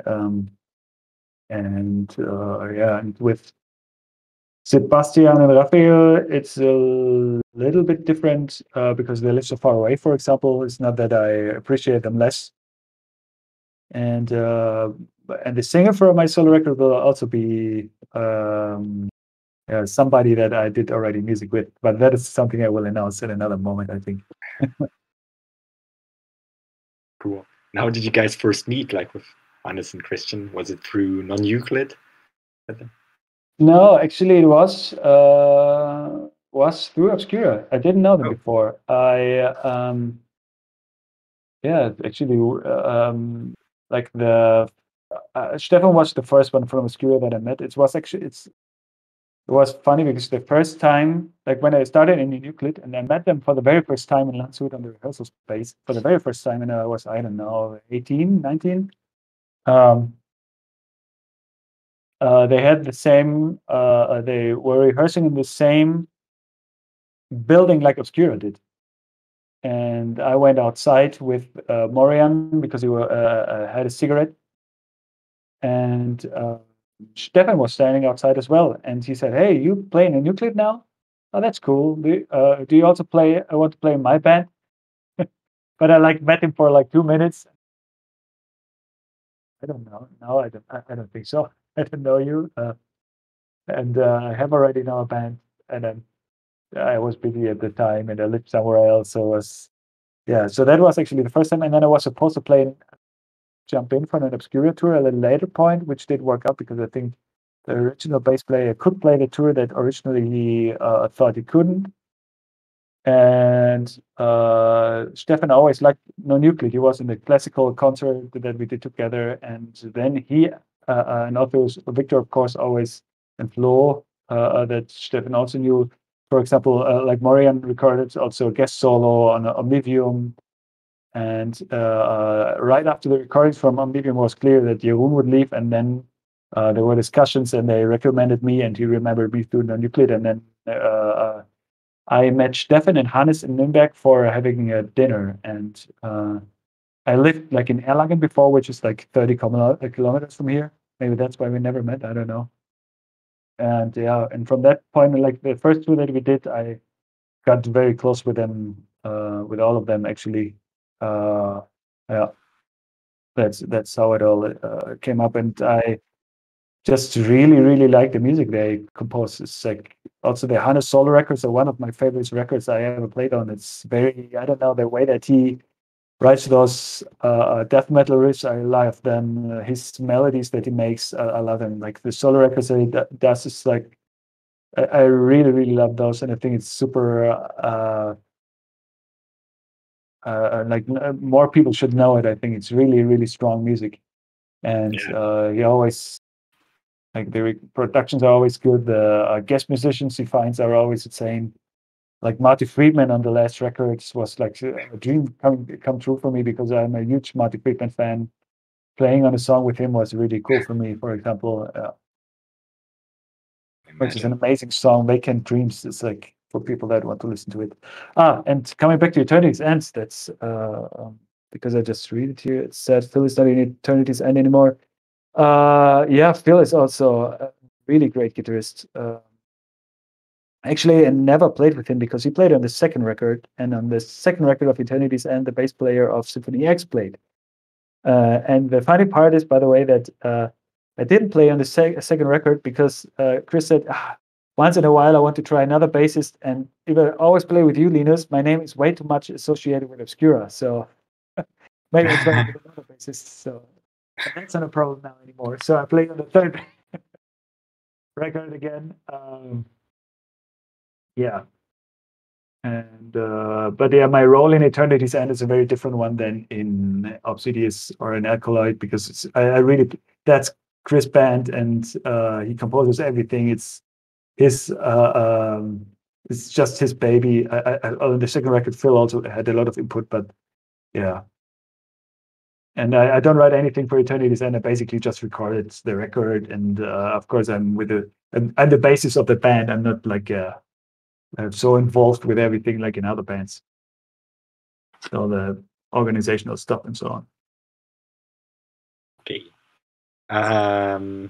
Eetu saw us in Helsinki and asks you if you have some facts that you can reveal about the Alkaloid record. We discussed that a lot, I think, already. Anything else that comes to mind? Anything else about the new Alkaloid record? Let me think. Well, it will have, let's see, how many songs? So was it that we recorded? I think it will be.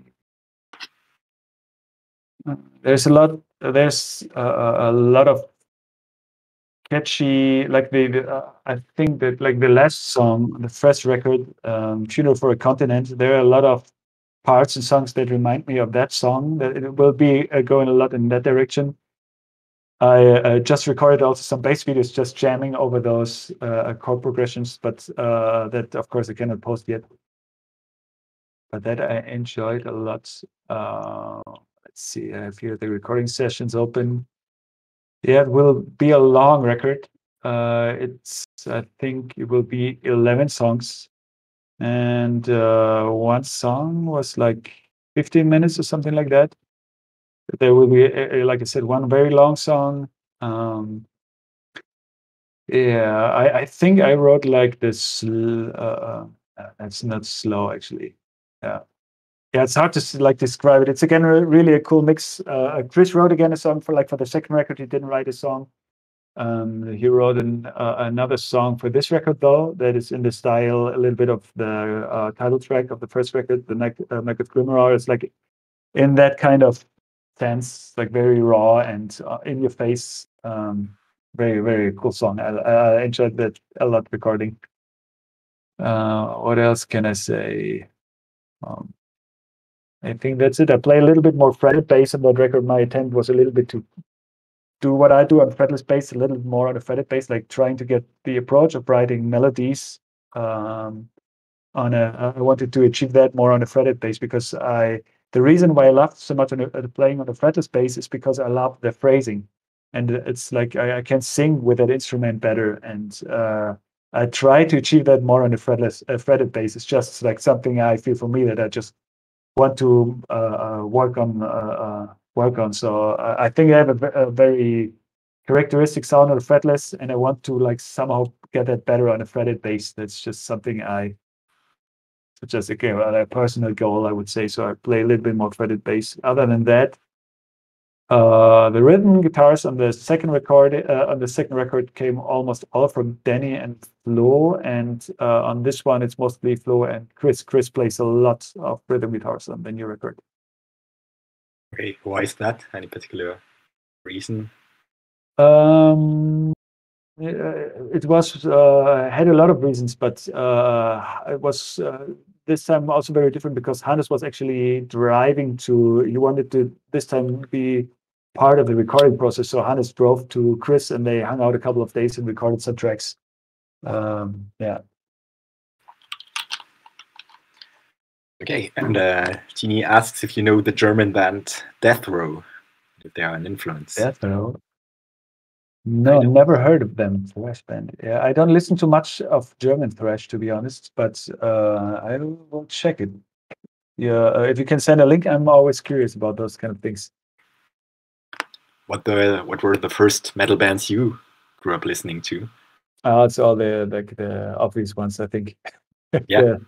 Maiden was always was the band that I started with, and I think for the first year I almost only listened to that, and I saw Maiden 10 times and had all the CDs, and when Napster came up, I downloaded every little weird bootleg from little shows from I don't know where they played on a Polish wedding in '88. I downloaded that, and I was a super Maiden nerd at that time. And then I started to listen to a lot of hard rock, like Pretty Mates. I don't know if you know that band. That kind of stuff. And then I got more because of here in the area, there was a huge cover metal scene. Like a lot of cover bands were playing on the countryside. Like there's a band called Justice here in this area, and it has nothing to do with the French band Justice. And they played venues here in front of 2,000 or 3,000 people here in this region every weekend. So and they played just metal covers, and of course that's how I grew up. Like they had the alternative to go to discos or to those metal shows. Of course, I went to those metal shows, and yeah, they played a lot of power metal there, and that's how I got into stuff like Gamma Ray, for example. The Gamma Ray drummer Daniel Zimmermann played Injustice, for example. Yeah, so that's that connection, and yeah, that made power metal huge in this area. Like bands like Accept have always the biggest shows in the whole tour here in my area. It's just huge in this area, and that's how I got into it. And yeah, and then I got some more connections. Like I saw like a horror show came out from Ice Earth while Steve DiGiorgio was on it, and I was like, oh, what's that bass sound? Incredible! And then yeah, and then later with the music college, I got into more dark music, and I started to understand the aesthetics behind Morbid Angel and kind of the chorus, and that's great. And yeah, but the stuff I mostly appreciate from the all the times, I guess. Like I still like all the power metal stuff. I still, for example, I enjoyed listening to the new Halloween record, stuff like that. I still do enjoy that kind of style actually, and yeah. Like the old school death metal stuff, Death, Cannibal Corpse, yeah, and yeah, thrash also like Annihilator, Testament, like all the big classics. The obvious ones. I don't have, yeah, and maybe funk music is a little bit unusual for a death metal bassist or for metal bassists in general that I am now. I like to listen to a lot of funk, and my first bass teacher was like my first influential bass teacher, I would say. He was teach me stuff like Tower of Power, the Brecker Brothers, and stuff like that. And yeah, I also still enjoy that kind of music. I listen to a lot of modern funk also that I enjoy a lot, like Dirty Loops and all that kind of stuff. That musicians kind of music I enjoy a lot, or like the Fearless Flyers and the Cory Wong stuff and all those things I enjoy also a lot. That's totally understandable from a bass player's perspective, I guess. Yeah. Liking funk music. And what are some bands that got you hooked recently? Asks the Punisher. Let me open Spotify. Check out a lot of new bands. Oh yeah, but that's a very old school thing. Like Witch Hazel, somebody recommended recently to me. I got into that. That's funny. And we have the same management as Vola. I also didn't know Vola like until last year, and that was like a mind-blowing experience. They are so amazing. What a great band. Unbelievable. And they're really getting big now, and it's they deserve that so much. What else? Yeah, but I also like the new Porcupine Tree song a lot. That's like all the musician kind of typical stuff, right? Do you like the new Porcupine Tree song?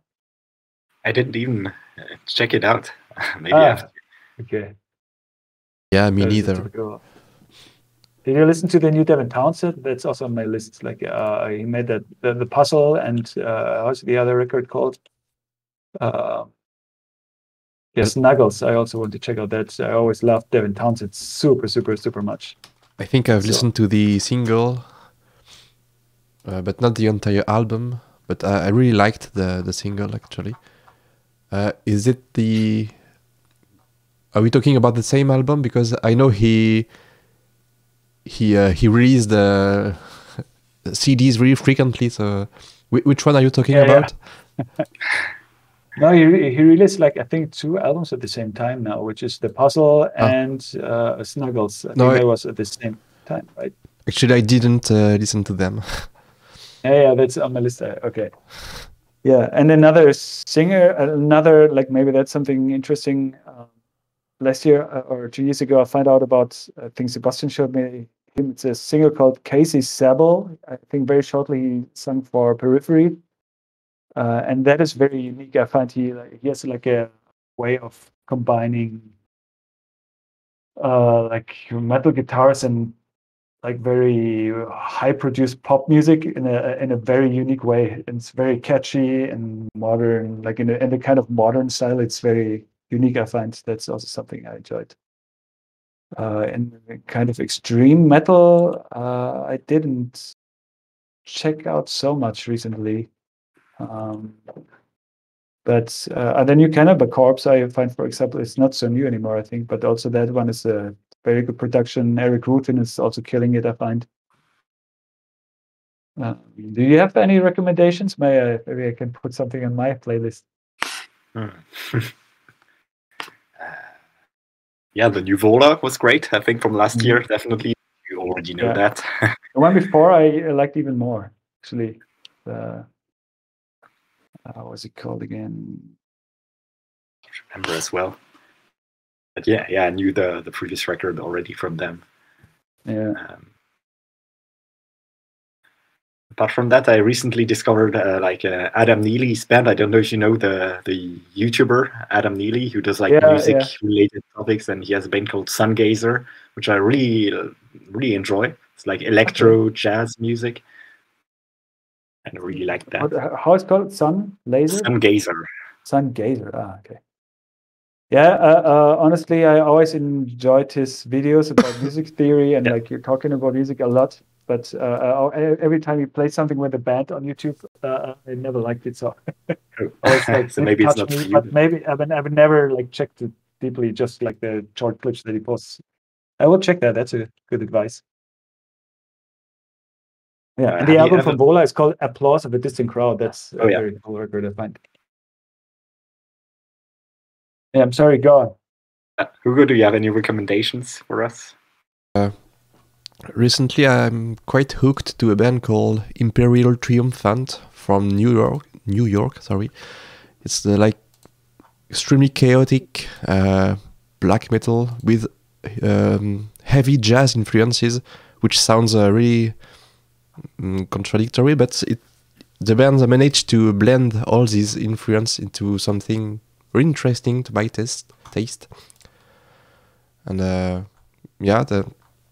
there are like a power trio, guitar singer, bass player, and drummer, which also plays keyboards. And yeah, it's really a strange blend of different kind of music, and I really like it.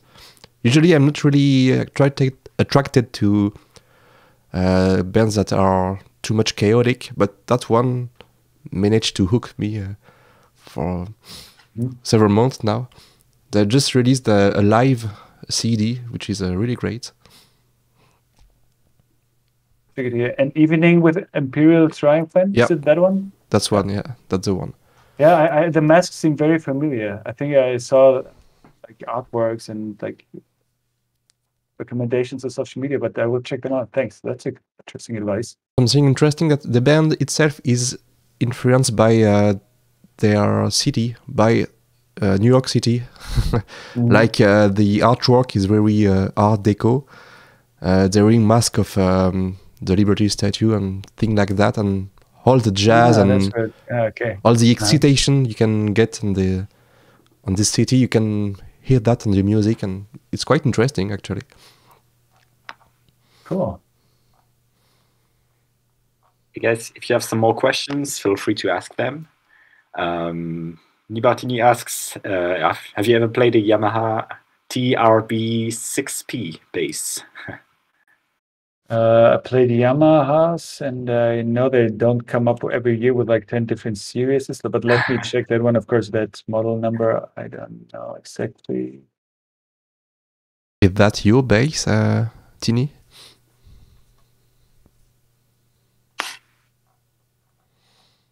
Sorry? I was asking Good question. The man, if it was his bass by any chance, because I know he's a bass player.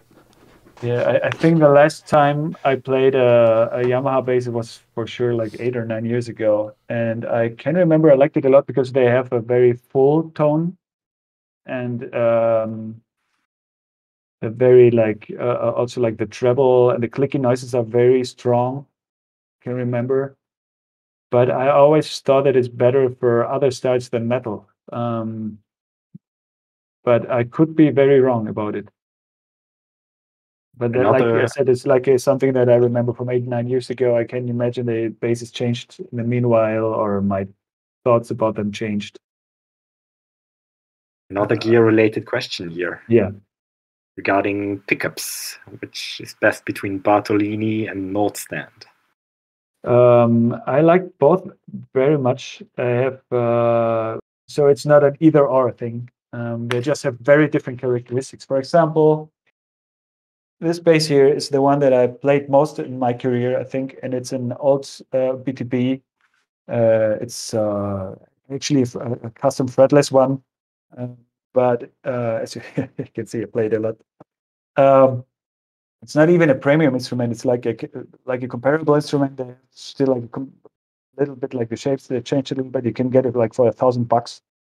And those are Bartolini pickups, and I love them for the fretless sound, like that warm sound that it has. I really like that. Also, for example, if you listen to the Obscura records that I play on, I mostly have a very soft sound, and that comes from those Bartolinis on that fretless.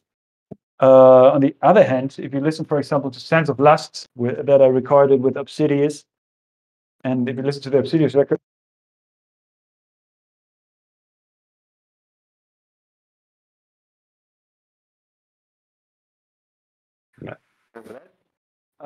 as you can see, this is that's a BTB premium bass from Ibanez, and that has Noston pickups, and it's way more heavy. Like it has way more like how do you say? It's more crunchy, more edgy, you could say. So yeah, it's just a different thing, and I love both. And I love for fretted basses, I love mostly those some pickups. They are the best for me in that sense right now. Like I have on this one here. That's for my fretted basses, my absolute favorite one since the last 2 or 3 years. It's like a 20 years anniversary model from that Ibanez PTB, and yeah, recently they also brought out new basses with a multi-scale. That's something I would like also in this bass, but besides that fact, it's for me the perfect bass here. And yeah, for a fretted bass, the Nordstrom pickups most, and I know that also they have now just released new pickups. They are from Ibanez themselves, and they are like they have also used Aguilar pickups, and it's like somewhere between the Nordsounds and Aguilar pickups. They're a little bit more edgy, but have a very like not so edgy sound like the Nordsound have. Also, it's cool but different. That was a very bass-related question and boring for everybody else. Sorry. Yeah, that's fine. No problem. I like the question though. Thanks, Punisher. How do you like your Ibanez something? EHV. Yeah. I think we have a very private talk here now. Yeah, that's a very cool one. I don't. I just used that one actually for like Ibanez asked me to record a couple. Like the Ibanez distribution is just like 40 minutes from here, and yeah, I have very good connection with them, and I like them a lot, and I meet them often. And when they have new bases, I go there and check them out, and then they ask me if I can record stuff for them, and I often like take bases home and try them for a couple of weeks. And that was one of those. I don't own it, but it was a very cool base. I can remember that one. Yeah, I made a video for it.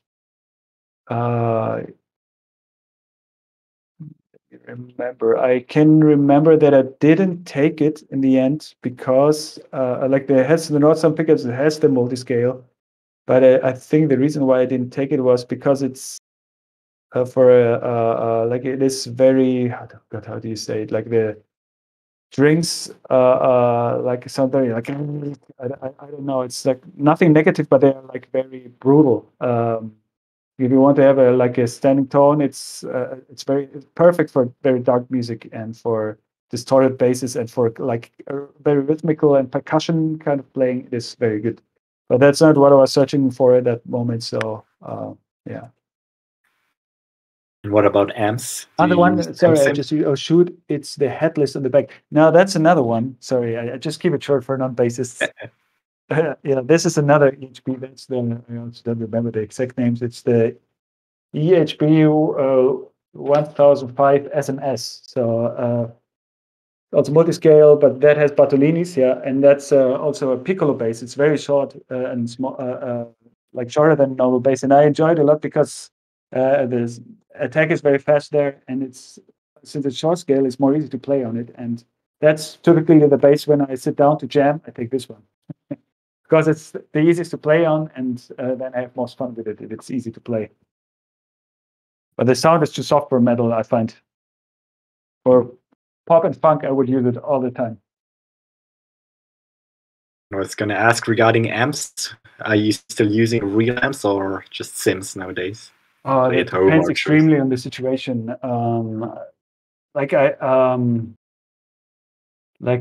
For session work, I use plugins a lot. For live, I still like real amps, and because I don't like we play. Most of the bands that I play with, we play in ear, and I like to have that feeling of my legs shaking. So playing the bass without feeling the bass in your body is really unsatisfying, I find. So I play only with an amp normally, or with a combination of a pedal and an amp. I really like the darkless pedals. I try to not use them too much because recently I really don't like that the bass scene is getting very focused on Dingwall basses and darkless pedals right now, and every bass sounds the same. And those the neural DSP plugins are amazing. The darkless pedals, they are all amazing, but everybody's using it and everybody sounds the same because of that. And that's really something that's as I said, I'm not a fan of comfort zones. So yeah, I always try to think to go other ways. All right. Any more questions from the chat before we wrap this up? It's been nearly 2 hours. So I want to thank you for joining us, Linus. It was really a pleasure talking to you. Yeah. If you have some more questions, keep them coming. Thanks again for having me. It was fun. And thanks for letting me talk about my music so much, which it's something I appreciate a lot. And if you want to follow what I do, follow me. Feel free to follow me on my socials or the socials for my bands to keep updated what we're doing. We also have newsletters, which is always the best way to be connected. Also follow the newsletter of Fractal Universe because it's the social media platform comes and go, or they don't show you where bands did not put money in and stuff like that. So newsletter is always the best way. And buy merch from Fractal Universe and give them more money on Twitch. And buy merch from Obsidious and Alkaloid. And stay tuned for the new records. Cross promotion, you see. Yeah. Anything you want to sell here in the crowd? Anybody in the chat? What do you want to sell? Any Fractal Universe band updates so far? Well, we've been rehearsing songs from an upcoming record lately. Some pre-productions are finished. We are rehearsing with the band, and things are shaping slowly but surely. So yeah, definitely something coming up maybe next year if everything goes well. How is it with live shows with you this year? This year, our next show is in April. It's in France. And then we have some festivals for the summer that hopefully will happen. And what festivals will play? We will also play a couple of festivals. Maybe we can meet somewhere. Oh, some are one is not announced yet, and then it's some smaller scale festivals like Cave Fest in Paris and Amarok Fest in Nantes. I don't think there are any big names on there. I don't think you're playing there. No, I don't. I have, like I said, I think one band that I play with. I cannot announce that yet, but let's see what festivals happen. But there's going to be. Yeah, I will play again underground stuff this year and big stuff. So and then mix in between, and maybe there's something where we can meet. Let's see. Yeah. And then we have the big tour with Evergrey in September, October. Ah, nice! Hopefully, awesome. will happen. Cool. So yeah. Cool. What is the whole package? Evergrey, then us, and Virtual Symmetry as opener. Virtual Symmetry. Never heard of them. The prog band from Switzerland, I think. Cool. We have really like excited about that. Hopefully, everything will happen according to plan. We have like 12 shows in Germany. Nice. Is one in Nuremberg or close here, like Summer Breeze? Let me check. I know München is that's like in there, but I don't know every city, so I don't quite. Yeah, same for me. There's Bremen, Stuttgart, Berlin, Hamburg, Oberhausen, Lindau, Munich, Hanover, Aschaffenburg, Mannheim, Trier, Nuremberg. Oh, there is Nuremberg. Second to last one. The venue is called Hirsch. Yeah. And you play there with Evergrey? Yeah. That's a cool venue. 15th of October. Cool, I wrote that down. Oh yeah, I didn't even remember we were playing there. Cool. Huh? Sorry? I didn't even remember we were playing Nuremberg, so yeah. That should be close enough. Yeah, it's a nice city. I can guide you to some touristic places and feed you with heavy food that we have here. Everything is very heavy here to eat. Actually, I know the city really well because my grandfather used to live there. So. I think we talked about that once. I think. Did we? Not sure. Anyway, yeah. Okay, then. Still a reason to eat heavy, and definitely. When is just reading when the Obsidious album is coming up? I think we will announce it pretty soon, probably with a third single that will come out in around a month. It will be in autumn, like we said, because of the vinyl problems. But yeah, it's done, and you can see us see some songs that will be not out yet in summer, which is an interesting thing. So we will play some songs live that are not even out yet. Okay. Oh yeah, and the North American tour with Obscura was very cool in 2018. Very good memories, cool lineup, and great crowds. Yeah, except there's shows where Stefan didn't have his passport and we had to play without him. That was quite insane. But that tour. Yeah, that tour. What was the lineup again? It was the opener was Inferi, then Archspire, Beyond Creation, and then Obscura. Yeah, very cool. Like it, real tech death lineup, super nice bands, and yeah, and it's like I can remember that. Like Stefan lost his passport, got stolen. We still don't know, but then we had to cross a border to Vancouver to get to Vancouver. The very beginning of the tour needed to go without Stefan, and then in the night we had to organize who would sing on those records and like play his guitars, like search through all guitar demos with a second guitar that we could play to our music, and we had guest singers from the other bands. Even the bus driver from Beyond the Creation was singing, and Max Phelps, that I saw here, was here also at the show. He was singing, and it was really cool to see also how the package helped out there. And it was really great. And like I had to make the announcement on stage, which was my first time, which was weird for me, and pretty crazy experience. We had to make like 4 shows or something like that. In that sense, and I was super nervous, and I can't even remember that. How's the actor called again?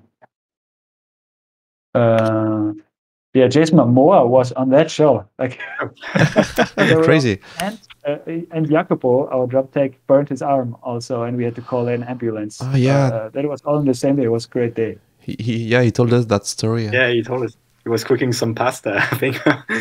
Yeah. Insane. Anyway. All right. Once you said that maybe you will play some Obscura songs with Obsidious. Are you still going to do that? No, I don't think so. It's just we thought about it because it was hard, especially for me, for everybody, to accept that that part that we put into Obscura is now gone for us. It was weird, and it felt awkward that like 3 out of 4 people still make music together and still writing the same kind of music together. We cannot use those songs anymore. So I thought like whatever, like it's so much us. We would be cool if we also could keep on doing the Obscura songs in the future. But now that we wrote the album, and the Leaving Obscura is so far away. We won't do it. For us, it's a new thing, and the singer is very different. It's a new thing, and that won't happen. Yeah, understand that. All right, guys. I think that should be it for today, unless there is anything else you want to say, Linus. Once again, thank you so much. It was a pleasure. Yeah, thank you, guys, and get better, Hugo, and thank you. See you in October. Yeah, with pleasure. It will be awesome. All right. Cheers, people. Thank you all for coming. Thank you, Linus, and see you next time.